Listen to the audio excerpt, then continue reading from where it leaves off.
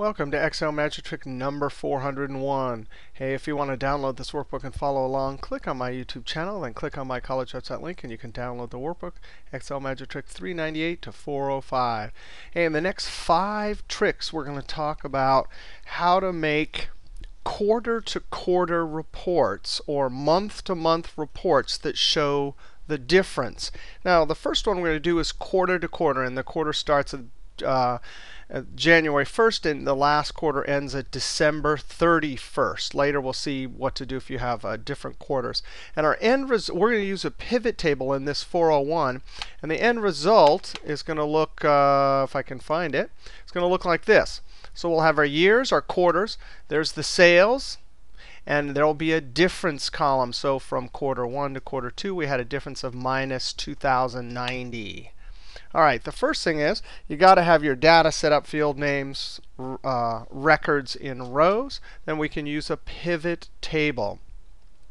I'm going to go up to Insert, Pivot Table. In this version, the keyboard shortcut, the Alt keyboard shortcut, make sure you only have one cell highlighted, is Alt-NVT. Alt-NVT. Now, I'm going to put my pivot table in this worksheet. So maybe I'll click right there and then click OK. Now I have, this looks like 2003 because I have an extension .xls, so it's showing me at least in the spreadsheet, it looks like 2003. But the first thing we need to do is we have dates, not quarters, not months, not years.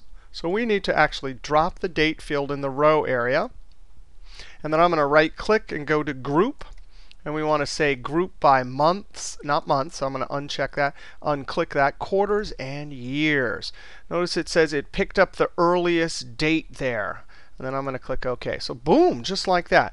Now over here we have years and date, so it's added a new field. I'm actually going to grab date, which is the quarters, and drag it to the columns. So now it looks like we have our quarters. Now in order to have two, I want to show the sales and the difference. So I'm going to take the sales field and drag it once down to values, and then a second time. So now I have sum of sales. If your sum of sales are stacked on top of each other, then you want to take your date right here and right click and say move, and then there's an option for move to column. All right, now we need to do a couple things. One is we need to clean up this. I don't want to see sum of sales. I want to see sales, so I'm going to type sales. And guess what? If you hit Enter, there's already a field called sales, so it won't let you. You type a space. I learned that from Mr. Excel's pivot table book. That is just one of the best pivot table tricks ever. It tricks the pivot table, and so it's a space, so it thinks it's a new field. So when you hit Enter, it accepts it. Notice we could have gone to value field settings, but you can just type the name right here.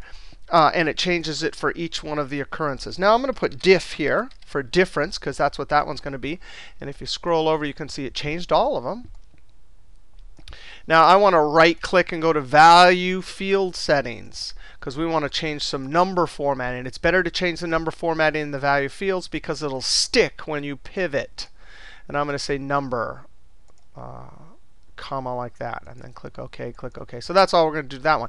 Now this one, we need to have the difference. So really, this first one's going to show 0 because there is no previous. But here, right in this cell right here, it's going to say this minus this. So what we should get there is equals this minus this. So we should get minus, we've gone down by 2,090. Notice when I click outside the pivot table, the field list goes away. Actually, we don't need this anymore. And there is something at the end here, these totals. We don't want those. We want them for these are the row totals. You could go to right click pivot table options, but there's also in design, and I have my menu all scrunched up here. You got to go to layout and go to grand totals, and then say on for columns only. So it's only going to show the column totals. And you can see these are turned off. Whoop. All right, now let's click here, right click field settings. And let's add our number format. Let's do number and then that one. Click OK.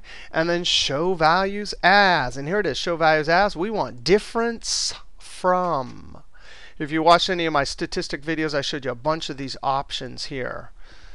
OK, so now base field, guess what? We're going from quarter to quarter, right? We want to see the difference quarter 2 from quarter 1. So we say base field date. That's the name it's using. We actually could change that too, but we'll leave that there, date. And then what do we want it from? The previous, the base item. And then click OK. So there you could see we have it. Now I'm going to add a little formatting, design. I'm going to click the More button for pivot table styles and maybe select that one. And I'm going to violate the rule. Usually you want to use the built-in feature so when you pivot, it sticks. I'm going to go ahead and put some color right here, just so I can see once I'm near my completion and I'm not going to pivot it anymore. And so there we have our report. It shows us with a pivot table our years and our quarters and the difference from quarter to quarter. When we come back, we'll see how to do a similar setup, but for months. All right, we'll see you next trick.